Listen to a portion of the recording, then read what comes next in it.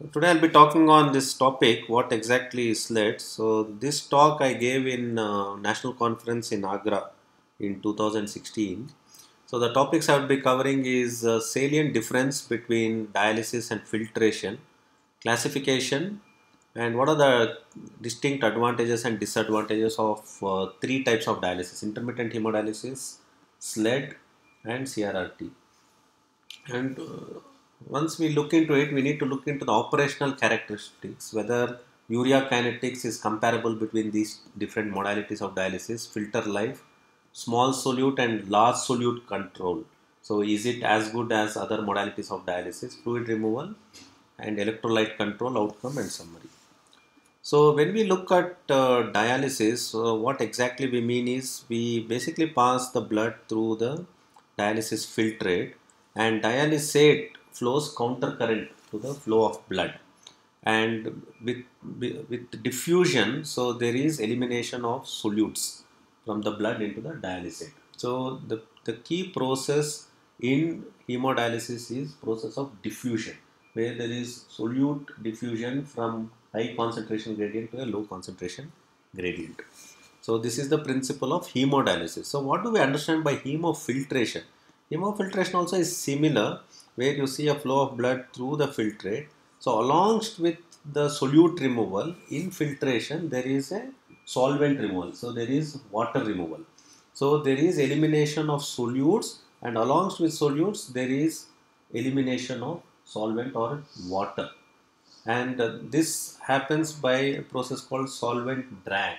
And the key sort of a principle that influences this movement of water and solutes is the convection, and it helps in purifying albumin and enzymes also. So hemofiltration is removal of solute and water or fluids from the body.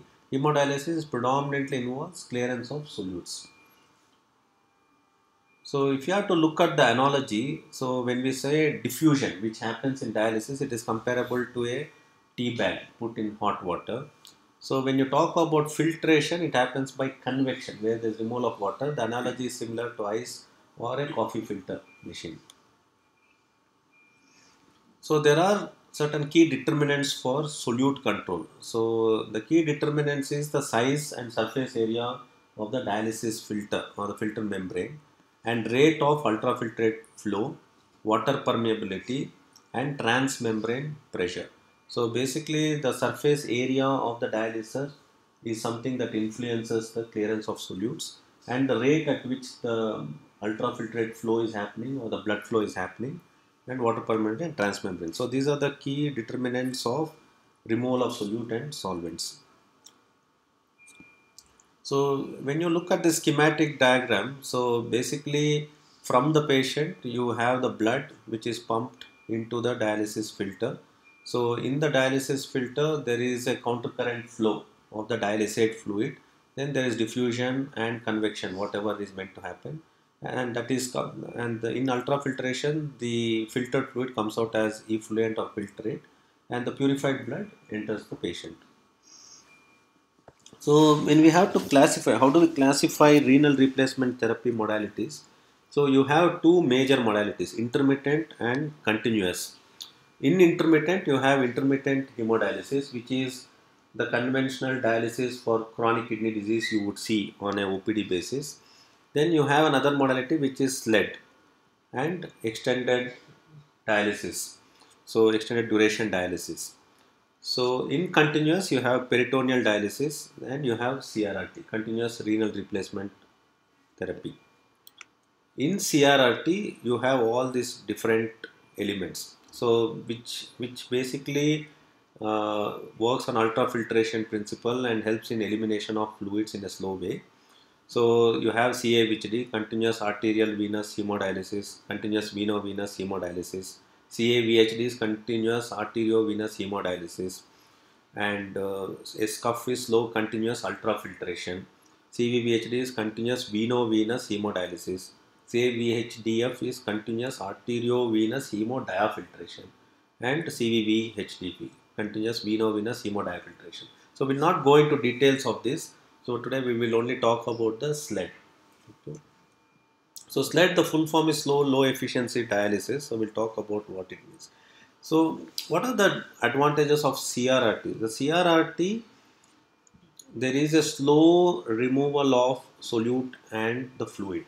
So basically the key principle in CRRT is the blood flows are kept at a very slow rate, and even the dialysate flow is kept at a very slow rate. So there is a slow elimination of volume and fluid, and the distinct advantages of CRRT is it provides good hemodynamic stability. So especially in intensive care patients where patients are hypotensive, I think that is where the whole concept of CRRT was embraced, because it provides good hemodynamic stability. So the disadvantages of CRRT is the cost. So if you compare the cost of CRRT per session, it is $1,602 versus SLED, which is 423, and when you compare it to the intermittent, it is much lesser. So that is the sort of a costing which was published in this paper.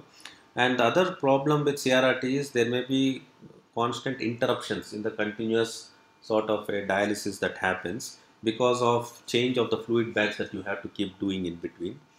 And in CRRT, the other disadvantage is you have to use a lot of heparin to keep the patency of the circuit. Otherwise, the blood clogs the filter, and then it leads to longer interruptions longer interruption with the dialysis.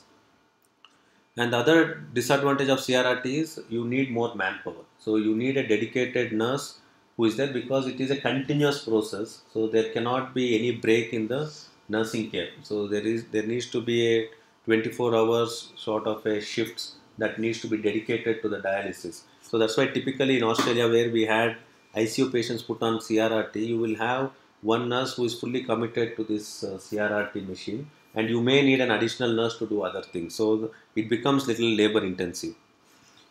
So what about intermittent hemodialysis? Is the typical dialysis that we do for patients who come on an OPD basis for chronic kidney disease. The advantages is it removes large volume in a short time. So it removes lot more fluid in less time. Disadvantages is since it removes more fluid in a short time, hemodynamic instability is something that is troubling, and not all patients may tolerate, especially someone with a cardiac problem or who is hemodynamically unstable, they may find it difficult to tolerate. And the solute and fluid control. So we do not, since it is a rapid removal of fluid and solute in a short time, I think having a good control over it becomes problematic. So let's talk about SLED. So SLED is what I would say lies somewhere as a bridge between CRRT and intermittent hemodialysis. So it is a modality which sort of fits in between these two extremes of these procedures. Again, here there is slow fluid removal and slow solute control. The key advantages is the cost is less and it is less labor intensive. So you don't need a nurse dedicated to it for 24 hours. So since it can be done intermittently. Disadvantage is maintenance. So what is SLED? As I said, SLED is slow, low efficiency dialysis or sustained low efficiency dialysis. And as I said, it is a hybrid between intermittent hemodialysis and continuous renal replacement therapy. So when I say hybrid, SLED can be used as intermittent hemodialysis if hemodynamic stability is good, or it can be even used as CRRT where you extend the duration of dialysis, it becomes CRRT. So you have this distinct dual advantage of sort of tossing between intermittent hemodialysis and continuous renal replacement therapy. So this whole concept of SLED came in 1999, and as I said, the ultrafiltrate removal is much at a slower rate, and it is having good efficiency in solute removal as well. And it is little longer than intermittent hemodialysis, and it can be given in an intermittent way.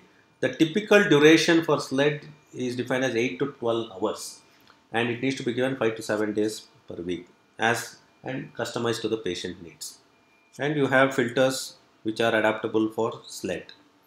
So what are the technical consideration when administering SLED? So as I mentioned, dialysate flows counter current to the blood. When I say counter current, blood flows in one direction, dialysate flows in one direction, and diffusion happens of solutes.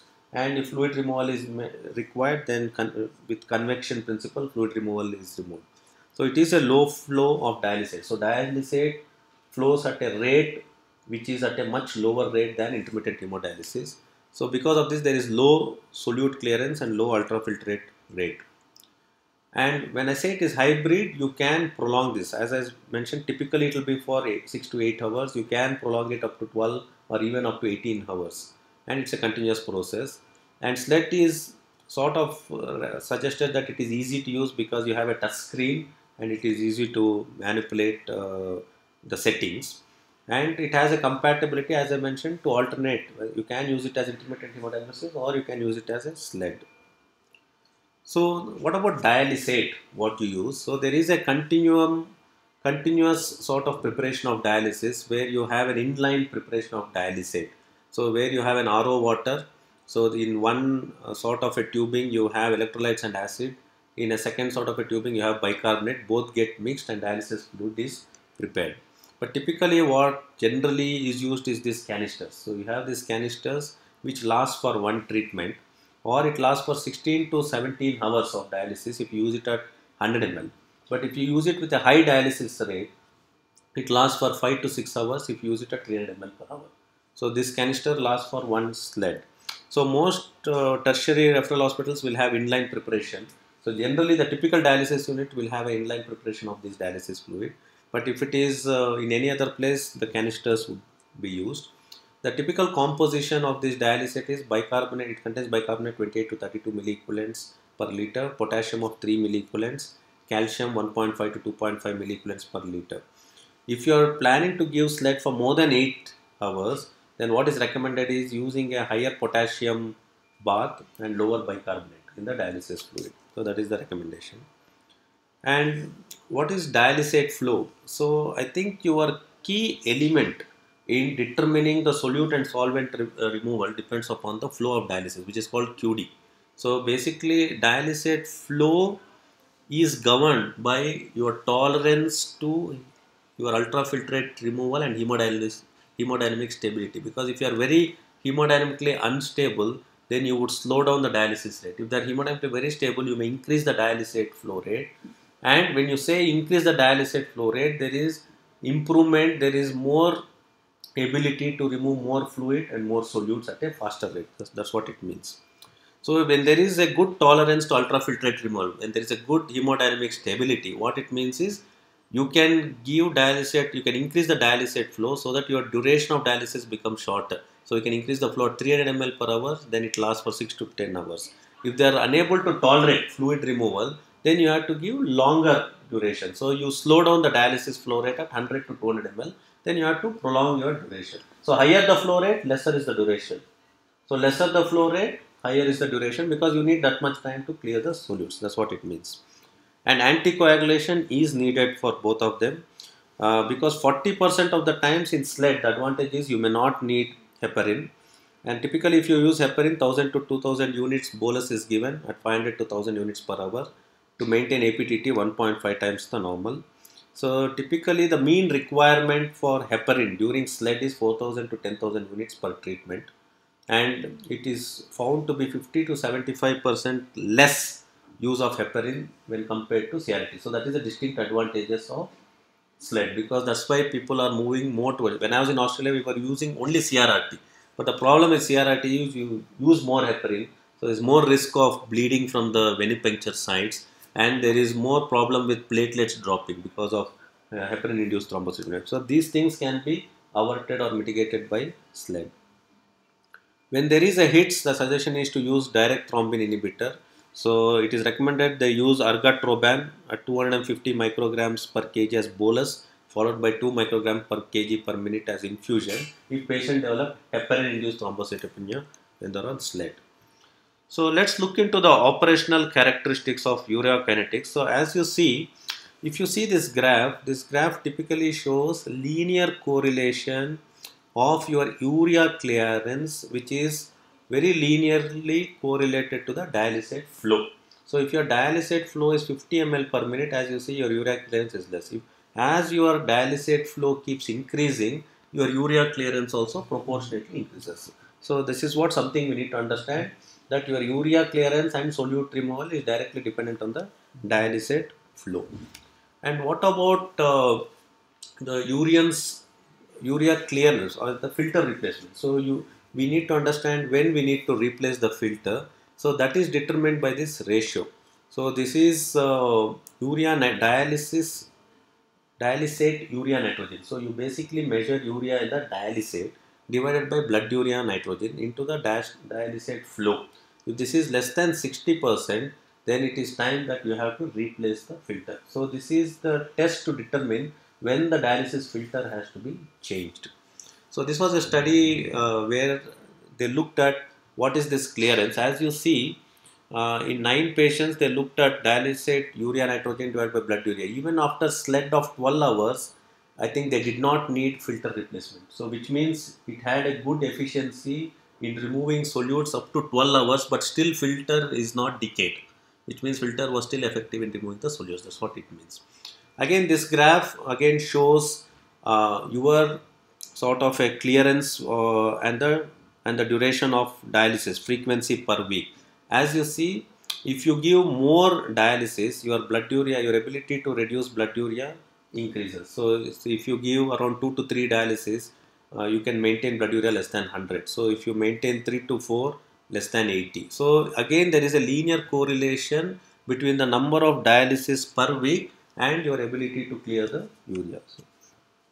So what about small solutes? So we looked at the urea clearance, which had a linear correlation with the dialysate flow and with the number of dialysis per week. What about small solute control? So this was a study where they looked at SLED being done 3 times per week and they compared with CRRT, where CRRT is a continuous process. They found metabolic control was similar between the SLED and CRRT group, and urea disequilibrium was minimal. And as you see, with SLED, there was a progressive reduction in the blood urea as well, or the metabolic control was much better, and there was a progressive reduction with SLED. So which again shows that even with small solute control, it was very effective in clearing it. And they looked at large solute control. Again, they compared SLED and CRRT, because one of the hypothesis is CRRT has an ability to remove cytokines. That's why it was touted as the modality for sepsis, that it will remove the cytokines and it will preserve the white cell function. So they found that when they compared SLED and CRRT, even SLED restored white cell function and cytokine removal was similar between SLED and CRRT. And this was a study again to compare between the SLED. SLED means only dialysis, and dialysis with filtration. When I say filtration, fluid removal and solute removal. This is your only solute control. So they saw that 30-day survival was much better when SLED filtration happened as compared to only SLED. And here they got treatment for 8 to 16 hours per day, and vasopressors were able to be weaned much better in SLED filtration. And recovery of renal function tests happened in 4 of these 8 patients who underwent SLED filtration. So again, it goes on to show that only solute control may not be the way to go. So in SLED, along with solute, it is always desirable to get fluid removal as well, because that was shown to have impact on survival and your ability to wean vasopressors. So we looked at large solute control, we saw it is comparable to CRRT. Small solute control, we saw it is comparable to CRRT. What about fluid removal? So typically SLED, you could remove up to 0 to 6 liters per treatment, but average sort of a recommendation is you can safely remove up to 3 liters per treatment, and very small percentage of patients you may have to discontinue due to instability during fluid removal, that is 0 to 7%. So they looked at CVS instability, because the way CRRT is shown as a modality superior to SLED is to say that it is more hemodynamically stable. But these were 2 studies which came from US and German group, where they found CVS instability was no different between SLED and CRRT group. So this was a study done in 39 patients. It's a German study where they did an ultrafiltrate of 3 liters in 12 hours and 3.2 liters in 24 hours and compared between SLED and CRRT. They found inotrope dose was no different. Either you do SLED or CRRT, when the patients did tolerate up to 3 liters very well without increase in the vasopressor needs, and outcomes also were no different. And the maximum ultrafiltrate removal that happened in SLED was 13 ml per kg hour. Even as much as 13 ml per kg up to 6 liters, if you take as a 60 kg, there was no hemodynamic compromise. So which goes on to show that SLED vis-a-vis CRRT is as good in terms of maintaining good hemodynamic stability. Okay. So let's look into some of the problems one can find with SLED. So some of the problems so